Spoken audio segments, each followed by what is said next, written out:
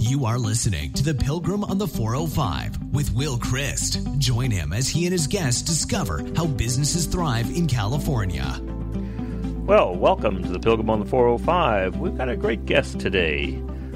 Many of you know Bill Carpou, the CEO of OCTANE. So we're going to get a chance to dig deep into OCTANE and find out a little bit more about what's going on with OCTANE. There's some big moves coming up in the near future, making some big some big splashes in how companies in Orange County can participate in OCTANE. So welcome, Bill. Thanks very much, Will. Glad to be here. So tell us a little bit about how you became the CEO of OCTANE. Well, it's a little bit of an interesting story. I've been in California since 1998. What brought me out here was a bigger company to run the western part of the country. We eventually sold the business to Ricoh, and I then went into private equity. I was an operating partner at Blackstone, and running a company actually in the Detroit area. And at that time, as we exited that particular investment, looking for the next thing to do, whether it was staying with Blackstone and private equity, I was contacted by several board members of OCTANE and asked if I wanted to join the organization. The current CEO, who had done a great job, was moving on to something different. And my first reaction was, I don't know. I've never really run a nonprofit before. Is that really the right fit for me?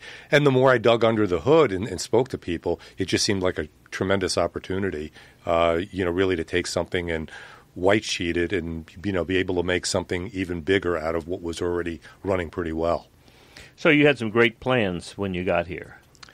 Yeah, I look at it. I think what I really kind of key from my perspective is that I've gone into companies before and fixed troubled organizations, and this was anything but that. It was being run really well financially. OCTANE was in great shape. It had a very good following, and what I kind of envisioned was a different trajectory for the organization and where we could go, and an addition of services and products that we could bring to the market and really help accelerate and elevate the ecosystem, the innovation ecosystem here in Orange County. So when you look back from the time that you came to now, what would you pick out as being the biggest highlight? There's a couple of different things. I mean, first of all, there's just a personal satisfaction level of coming to work each day and knowing that you're helping companies. You're helping create jobs. You're helping the economic development of the area and really building something. But more so than that is just the observation that I've had in the evolution of the ecosystem. If I look back, and I've been here, it'll be 5 years in April. When I first came, there were a lot of people as I met them for the first time on my board, sponsors, partners, just people out in the ecosystem that were really trying to convince me that there was not an ecosystem here. And I started to accept that. I started to think, wow, there really isn't. And then after a while, kind of peeling that back, found that there's a tremendous ecosystem here in Southern California and specifically Orange County. So I think a personal satisfaction level is just that's kind of been created. I've seen it evolve. I've seen a lot of organizations get involved, and the collaboration that's really gone on. The other thing is I just love coming to work every day. I mean, I love my job. I think I've got one of the best jobs you could possibly have. And at this stage of my life, it suits me really well. Well, that's great. That's wonderful. When you use the word ecosystem, what do you mean by that? It's a broad term in a lot of sense. When I look at it around innovation. So it would incorporate the investors, the entrepreneurs, the professional service firms that help these companies grow, and the small and mid-sized businesses, as well as the large institutions that basically provide some level of support for these organizations, either in guidance or financially. So it's really the community. It's the innovation community, and how can it all come together? Well, if someone wanted to join the ecosystem, want to become part of this, how would they do that? Well, of course, you could become a member of OCTANE. That's one way. But there's a lot of other organizations out there too, and we really we encourage organizations to get involved. If it's not with OCTANE, it's with someone else that's basically supporting the innovation ecosystem. Now, of course, in my role, I'd be misplaced if I didn't think that we're at least the one of the top choices, if not the top choice, from that perspective. But get involved in what really suits you. Okay, so I think there's different entry levels too. If you're an investor and you're a later stage investor, OCTANE's a great place for you to become involved. If you're a really early stage investor on the angel round, maybe one of the incubators is a better place. And by the way, I think what's important when we talk about engagement and involvement in the ecosystem, it's not an either or. So it doesn't mean that you have to choose one organization or choose one route. The most impactful individuals that contribute to the ecosystem have multiple lanes that they're playing in with multiple organizations, and they're contributing across the board. Well, as you think about the coming year, what are you most excited about? I think the component that I would be the most excited about is really our OES platform. That stands for OCTANE Enterprise Solutions. It's a revenue model shift on our part. So, one of the challenges that we've had is a nonprofit model is just really not scalable. It doesn't enable us to do all of the things that we want to do when you're completely reliant on sponsors and members. So OES was created in part to create a different revenue stream to OCTANE, but more importantly, to create a greater sense of urgency for companies to grow, stay here, and create jobs. So we like to think of the platform as speed to revenue and speed to operational efficiency or capital. So when you look at those two combined, what we're really excited about with OES is the impact it will have on organizations to grow, create jobs, and sustain themselves here in Orange County and across the Southern California region. Well, as you think about encouraging innovation in the community, what would you say are the top three limitations or constraints to a company growing, moving forward in the innovative community? And in that question, you're talking more about a specific startup? Well, startup, or it could be one that's in a later stage. But what are the barriers? What are the constraints? So I'd say there's three that that really come to mind. One is capital or lack of capital, which is going to impact smaller companies or early stage companies more significantly. The second is talent, and we see that more and more that as we're creating companies that create jobs and have needs to fill jobs, there's just not a match necessarily with the talent that's here. And the third is operational expertise. As a younger company, do you have what it takes to really grow the company, move up the revenue chain, and the relationships to grow your company? So those are three that the OES platform, again, focuses on very keenly. All right, so capital, you bring capital by attracting investors to be part of OCTANE. And what would you say, on a scale of 1 to 10, where is our capital resources in Orange County today? So there's a dual answer in that. So one is that for the most part, companies that are fundable, we have been able to achieve in getting them funding. The caveat in that is the majority of that comes from outside the area. So if we were just measuring the availability of capital, and when I talk about this, it's institutional capital that's headquartered in Southern California, it's very limited. So if you as an entrepreneur do not have deep relationships with investors outside of this area, if you do not rely on an incubator, accelerator, or organization such as OCTANE, you're going to have difficulty getting funded. The majority, I'll just give you a more recent statistic, we had a record first half of 2019 in terms of capital that companies that have used or come through Launchpad raised. As a matter of fact, we eclipsed everything, the entire number that we did in 2018. It exceeded $300 million, which is the good news. The bad news is only 3.3% of that came from Southern California. The majority came from either Silicon Valley, Boston, or New York. And actually, the majority came from Boston. Well, now, does that reflect that there is a paucity of capital in Southern California, investable capital? It's an interesting point, and what there is, and I think we all probably know this intuitively, there's an enormous amount of private wealth. There's an enormous amount of wealth that exists in Southern California. However, it's still, the majority of it is tied up in real estate and other hard assets and not necessarily in venture.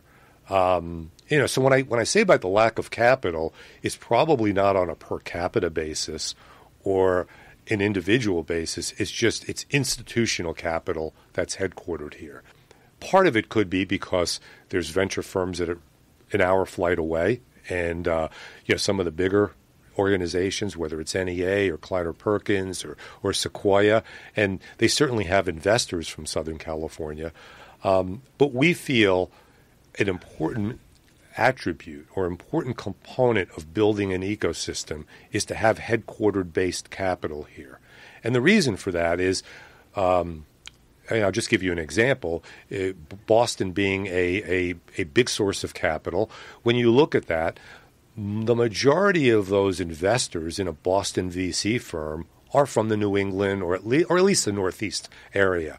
So once that firm comes in, invests in Southern California technology company, medtech, technology, whatever, at the end of the day, the proceeds, the profits of that investment and the fees all go back to the Boston ecosystem. So while it's great for the company that's here, while it's great for the management team, while it's built that company, it hasn't had the type of implication positively that it could have on this community, on this ecosystem, if that capital was headquartered here. So would you say that we're house rich and cash poor? That's probably a decent analogy, yeah. Now with that, one of the things that we've incorporated recently, again under the OES banner, is to create a private investor network. So kind of bypassing the fact that eventually we're going to work with other organizations and bring more venture capital here that's headquartered here. And I could talk about that in a moment because we have done that directly with Visionary Ventures. But specifically, we've brought individuals to the table that are high net worth, that are investors in early stage companies, and we've tried bringing them into some of the earlier rounds that companies need that have difficulty. And those could be $1 million, $2 million, $3 million rounds. And what we're providing that specific investor with is a set of data and analytics that enables them to make that decision with a little bit less emotion and more data-based. All right, so there's one source of capital is individual, high net worth individuals.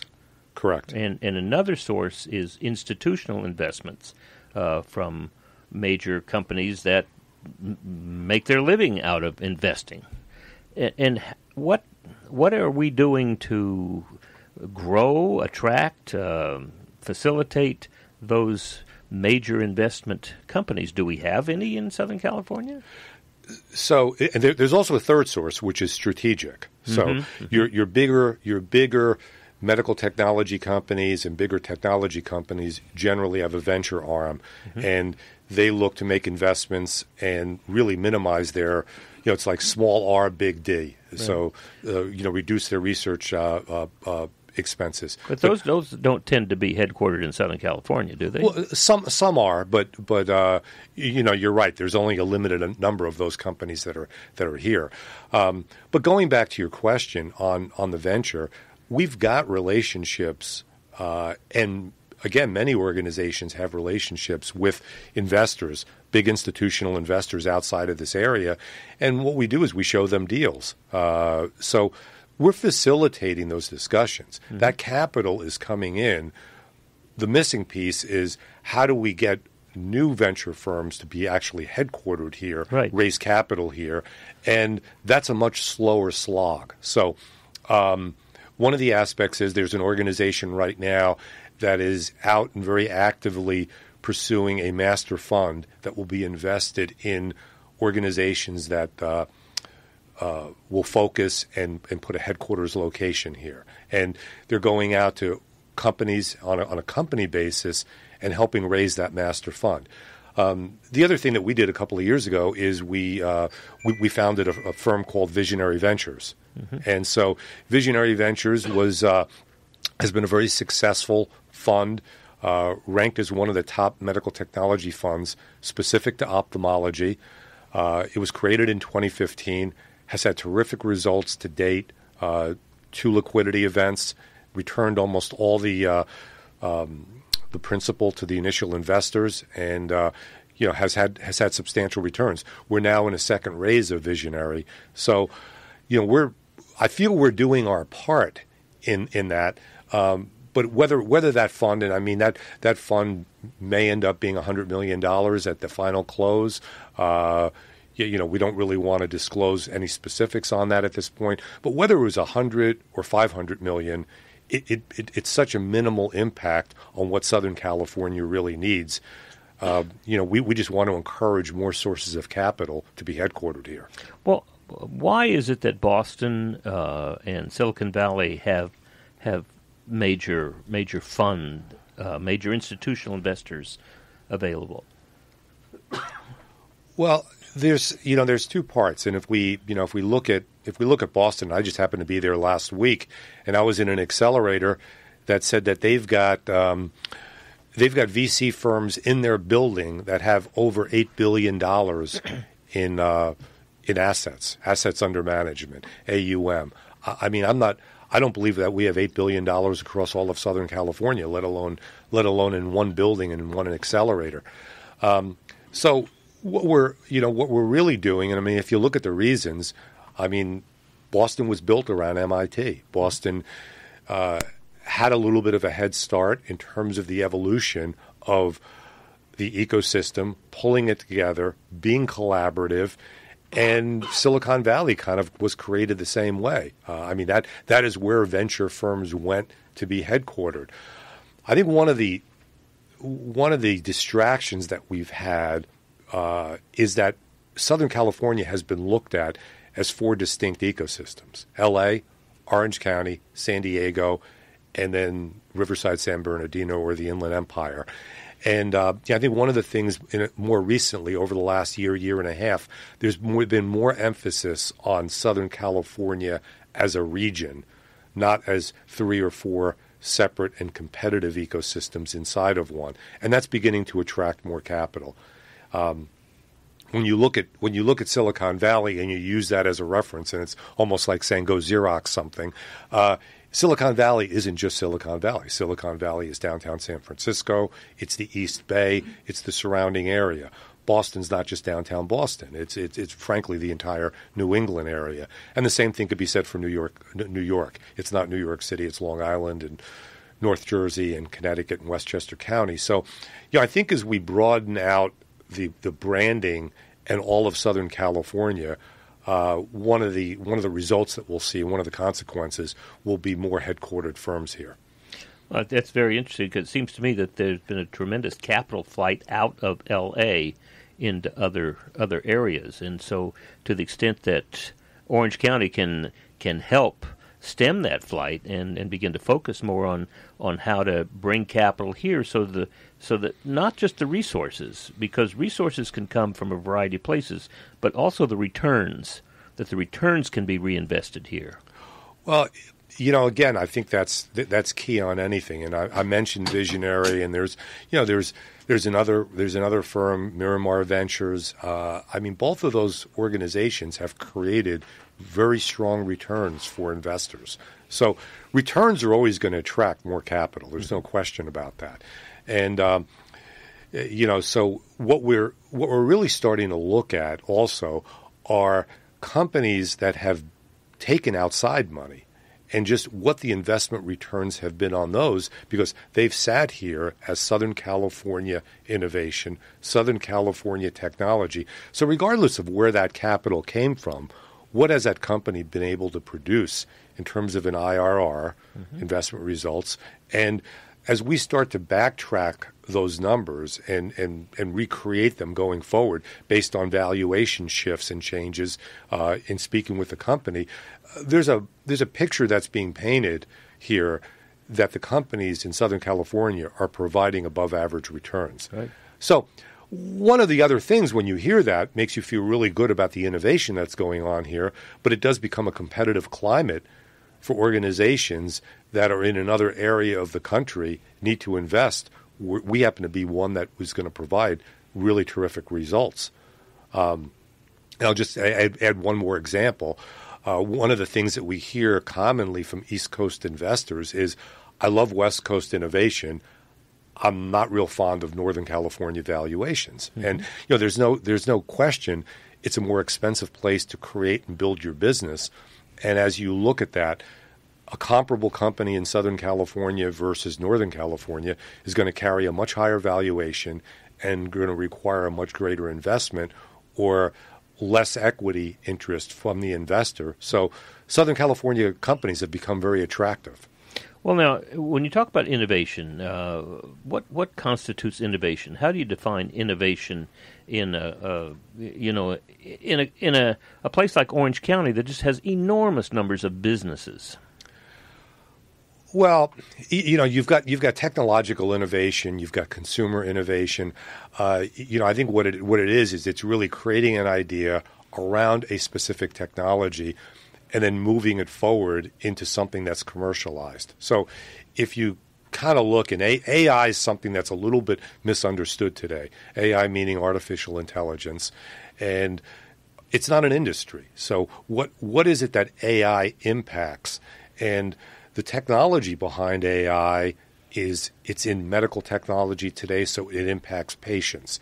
It's in a variety of any kind of technology that's used, whether it's cybersecurity, it's a B2B, it's B2C. So, I think as you look at that, we define innovation as something that's going to improve the quality of a business, improve the life of a patient on the medtech side. Mm-hmm. and so now, what role does the board play in helping this ecosystem, this innovation ecosystem? The board at OCTANE is very engaged. So we have we're blessed with a great board. We ask all of our board members to be ambassadors of OCTANE. We ask them to attend board meetings, and we're a little bit unusual. We've moved from a 4-cycle quarterly, because that's kind of what you're supposed to have, to 3 board meetings a year, and it just fits the business practice a whole lot easier. We ask them to attend our signature events, our big tech and med tech event, and serve on one of the committees that supports our 5 strategic pillars. And those 5 strategic pillars are accelerate business formation and growth. So in other words, create companies that create jobs. Create alternative services to drive sustained revenue. That's our OES platform. Grow our core revenue, which has become more centered around some of the content and the conferences that we do. Convene and enable the innovation ecosystem. So, I don't think one organization can be the convener, but we could be a key convener. And then really build the OCTANE brand. And there's a lot of new branding coming early in the year as we do refresh the OCTANE brand. So we ask our board members to serve on a committee that provides support to one of those 5 strategic pillars. And how do you measure that progress? Well, we've got metrics on almost every one of those. So some of them are revenue, some of them are attendance. Measuring the impact of your brand is a little bit more difficult. Mm-hmm. A bit of that is just what are people saying is your brand. And you and I were talking about this earlier mm-hmm. before the show. If it takes somebody 2 months of discussion to understand completely what OCTANE does, it doesn't mean the brand's not good, because I do believe that the brand stands on its own and the brand has a high quality connotation to it. What we're trying to really get to is a point that people really understand the full suite of services and products that OCTANE offers, regardless of what your persona is. So whether you're an investor, whether you're an entrepreneur, whether you're a service provider, whether you're a strategic executive, what is it that Octane does for you? What would your ROI be, and what would the value of that relationship be? Do you have any? Are there any figures on how much capital Octane has assisted companies in not necessarily placing, but providing for startups? Yeah, we do. And that's one we track very closely. So our Launchpad process works with approximately 40 companies a year. And it fluxes a little bit. This year it'll probably be about 45, 46. But that starts with a nucleus of between 350 and 400 companies. So once we get to this 40, they're very well defined. They're the top of the class. And we find that, on average, 86% of them get funded within a 15-month period. Since 2010, those companies have raised over $2.3 billion. So it's very sizable. Now, again, Octane is assisted in those in both direct and indirect ways. And, part of the Launchpad Accelerator is to really help companies prepare for that institutional round of funding.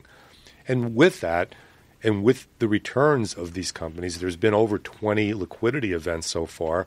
That platform, that Launchpad platform, and Octane itself are very highly regarded inside of the investment community. Any figures on number of jobs that Octane has assisted in creating? Yeah, and this one, Will, is an important metric for us because there's a lot of emotion behind it too. And when I talk about raising $2.3 billion, the average person knows that that's a big number, but doesn't really know whether that's good, bad, or indifferent. Right. And it's good. It's very good. But when we talk about jobs, that seems to emotionally reach just about anyone because we've all got an interest in creating more sustainable jobs here in Orange County. Whether it's personally for ourselves, whether it's the future of our kids so they don't have to move away from here. So we track that very closely. We do it at the end of each year, and our job creation number through 2018 was just under 10,300 jobs, newly created jobs. The average job that's created by Octane is approximately $83,000 a year. So it's classified as a high-paying job. And our stated goal that we created last year is to create 55,000 jobs by the year 2030. And I don't know where we'll end up this year. We'll do those measurements sometime in January. But I would estimate that we're probably north of 12,000, probably getting close to 13,000 through the end of 2019. Excellent. Well, can you stick around a little bit? We're going to take a little break here and come back and then talk about how the community can help Octane. Would love to. Imagine buying a newspaper and discovering that the news you're reading is 6 months old. There isn't much that stays the same for 6 months. And the same thing goes for background checks. In a time when so much outdated information is being passed around, it's good to know that People G2 offers something different. At People G2, we provide today's intelligence, not yesterday's news. Our value-added approach offers you a fully FCRA-compliant solution that includes up-to-the-minute information. By combining industry-leading technology with old-school human investigation, People G2 is able to give you information that is accurate right now, delivered quickly through our online system, or integrated with your HR system. So ask yourself, are you comfortable working with old news, or are you ready for a different kind of background check company? Visit peopleg2.com or call 800-630-2880. That's 800-630-2880 or peopleg2.com. Well, welcome back to the Pilgrim on the 405 on this beautiful day in Southern California.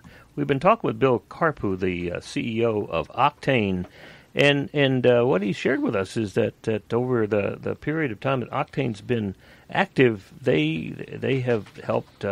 They participated in creating 10,300 new jobs, and these are high-paying jobs, $83,000 a year median of each job that they've created, with the goal of, by 2030, creating 55,000 new jobs for the Orange County ecosystem. And so what I want to begin to talk about, Bill, is as we look forward, what is your vision for Octane and Orange County? over the next few years. And I understand that you're even becoming part of this Great Park venture. Yes. So tell us about that. So we're excited about that. 5 Point, which owns and has developed the Great Park, we have a strategic partnership with them as an organization. I think, as you've probably seen, the City of Hope is locating a campus there. They're not relocating from Duarte, but they're building a new campus. So there's going to be an enormous health institute. But we will be putting an innovation center there sometime next year. As you know, as construction goes, I was 2 weeks ago I was saying it'd be sometime in the first quarter, and I think we're now into the second quarter. But in any case, we're really we're excited to be part of something that we really believe is going to be a center of gravity for Southern California innovation for a variety of reasons. First of all, the management team and Emil Haddad personally is just a visionary in terms of how they view the impact that the Great Park could have in Southern California. This is more than an innovation center. It's a facility. It's a location that will be work, live, be entertained, sports, food. I mean, really just everything. So if you really kind of think about this, it's almost like building a city from the ground up. And so, we're excited to play an important role in that. And, we think it will give us an opportunity for identity of our own. It'll allow us to put an incubator, have really our own space from that standpoint. And as I mentioned, really build this as a center of gravity. The rail lines, which we don't tend to talk about much here in Southern California, convene right there. So companies that locate into the Great Park will be able to pull from San Diego or down from L.A. So we think that'll be an attractive... Or out from the Inland Empire. Or out from the Inland Empire. And without being on the 91. So that becomes a very important strategic move for us. But beyond that, I think it's the vision for ourselves is really to integrate Southern California into this innovation network of Southern California and have collaboration between multiple organizations. And as I always say, we want to become the best version of ourselves. People will often ask, do you want Southern California to look like Silicon Valley? First of all, that's not my decision. I whether I wanted to or not, I don't even have the ability to really impact or influence that because it's such a mega question. But at the end of the day, I think we become the best version of ourselves. I don't believe we should look at Silicon Valley and say, hey, let's replicate what's up there. Because what was built there was 30 years ago. It was special. It was a different time. And if we try and chase that, we're always going to be chasing it. So why not really become the best version of what Southern California has to offer? And, that's going to have a little bit of a different look to it. And I think it's more focused to the key technologies and the key industries that are here and the strengths of the region. Well, and what I notice is that there are in Silicon Valley, it was a lot of that had to do with Berkeley and Lawrence Livermore Labs and Stanford. And in Boston, a lot of that had to do with MIT. And here we have UCI. And UCI is a tremendously strong, powerful, world-class research university. And building around that seems to me to be beginning to understand that that's more than just a small college that people get to go to. Yeah, I think you're right, Will. I mean, UCI is a great partner of ours. They're a great institution, and at the same time, one of the differences that we have in Southern California is we are also not dependent on any one institution. Mm-hmm. So, as you highlight UCI, let's not forget about UCLA and Chapman and USC and Caltech and UCSD, and so in many instances, when you kind of look at Boston and you center around MIT and you go to Silicon Valley and you center around Stanford, they become maybe more of a one-trick pony. And I think we've got a greater level of diversity and a much greater university ecosystem also. And it doesn't underscore it. It doesn't suggest that any of those organizations are not tremendous. We just have more than one, and that's great for us. Well, one of the things that I found out in interviewing people from Launchpad at the your event, the MTIF event, was I was amazed that they were so articulate about focusing on improving client results. I didn't hear a lot about how much money they were going to make or how famous they were going to be. It had to do with how many people can we help in this health sphere. How can we help their results come out? It was amazing to me to hear that over and over again. Well, it's interesting that you're saying that, because having come really from pure tech and not med tech previously, everything was around customer centricity. And when you really look at the med tech companies, it's patient centricity, and it's patient outcomes, it's patient results. So I agree with you. Now you would have a different spin if you talk to tech companies. They're not as focused on the outcome for the customer than as they are for the development of their own business. It's just because you don't have the emotional attachment to a patient. Well, what I've been fascinated with is what Peter Diamandis is doing up in Santa Monica with his work with Singularity University and with Focus 360. What I hear out of participating in that is the focus is on how do we make the world a better place? How do we solve these major problems?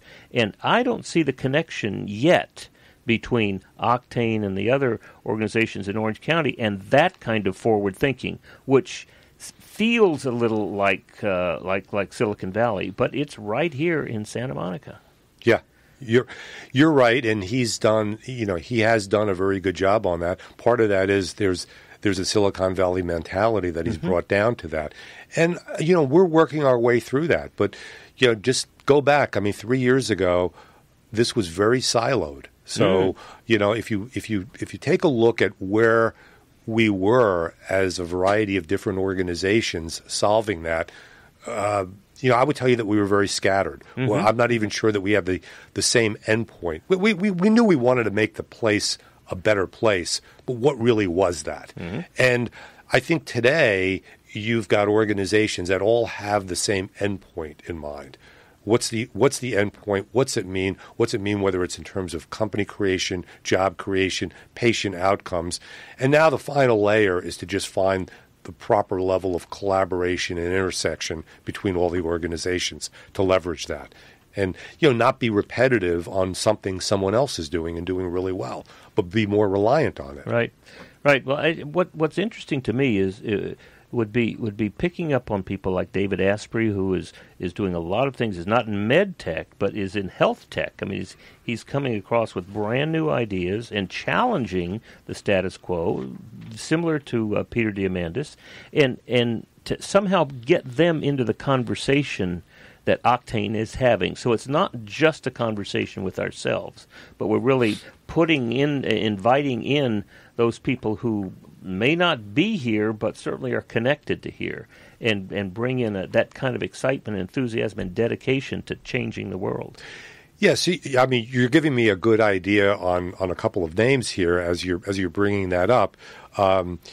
It's not that it hasn't been started, though. We have some good relationships right now that we've started to build from the Denver ecosystem. I mentioned Boston before, and New York. So, what we're doing and have done over the past 2 years is getting the perspectives from other ecosystems that have been successful, and probably to some extent will maybe moved Silicon Valley because it was such an obvious. And as I said before, we don't necessarily want to just fall into and follow that model, because I think that's a bit of a fool's errand. So, so what have been some more recent ecosystems that have developed and learn some lessons from them? So, we are very open to, as I said, Denver, Salt Lake City, New York, Boston, learning from what's worked for them. Yeah, I don't think it's a particular advantage for us to become Silicon Beach or Silicon Orange or something like that. We have our own way of being in the world, and what I'm really curious about is what would happen if we dropped these very significant, committed people, not just necessarily from Silicon Valley, but around the world who are challenging the status quo. In many cases, what I hear OCTANE doing is challenging the status quo in Orange County, because Orange County has a lot of retired people, a lot of retired wealthy people who are here, and perhaps without being challenged, their purpose is to enjoy life, enjoy their grandkids, make sure that their investments are doing fine. And what I see OCTANE doing is challenging that mentality to saying, we can be an innovative center, we can make some difference. And what I'm curious about is what are the differences that we want to make in the world? And how do we take what I observed in listening to the Launchpad people, that in their specific niche they were challenging and they were making a difference? And how can we become that place, that Orange County becomes a place where we, as an ecosystem, are challenging the places that are constraining us? Yeah, if you again kind of look back, we actually had a retention problem a couple of years ago. That companies that were started here, got initial funding here, vacated and left. Mm-hmm. And they left for a variety of reasons. One was investors wanted them closer to them. Mm-hmm. But the real reason the investors wanted them closer to them, they didn't necessarily have confidence that the ecosystem here could support and help grow that. We've gotten past that. The incidence of companies really leaving has diminished to almost a nominal portion from that standpoint. So I think as you look to correct anything, you need to correct retention first. Mm-hmm. So we've done that. Now there's some great initiatives underway to bring companies globally into Orange County. So the Irvine Chamber, for example, has led a delegation over the last 3 years to the UK to help bring UK-based companies here to Orange County. That does not mean they're closing shop. It means this is where their U.S. headquarters would be. Mm-hmm. And isn't Orange County a better place maybe than the East Coast because it gives you a jumping-off spot to the Asian markets? It's the fifth largest economy in the world. So if you can make it in Southern California, California as a state, you've made it in one of the largest economies. And I want to tell you there's 6 or 7 companies that have agreed to make that move and locate here. So I think the next step in this evolution that you're kind of talking about is how do we as an ecosystem now attract companies to actually move here? Mm-hmm. And whether that's internally from the country or whether it's just establishing a good position here in Orange County and Southern California. That's the next step that we've got to embark on. And doing that would attract capital. Sure it would. And it would certainly attract talent.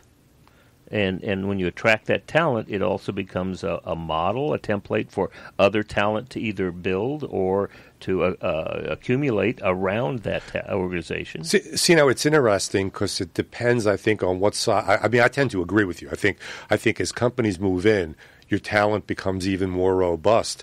But the other day, I was in a fairly good-sized organization here, and in other.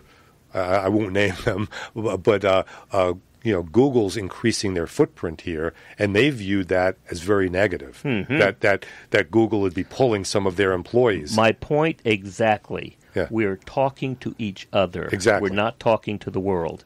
Silicon Valley talks to the world. Boston talks to the world.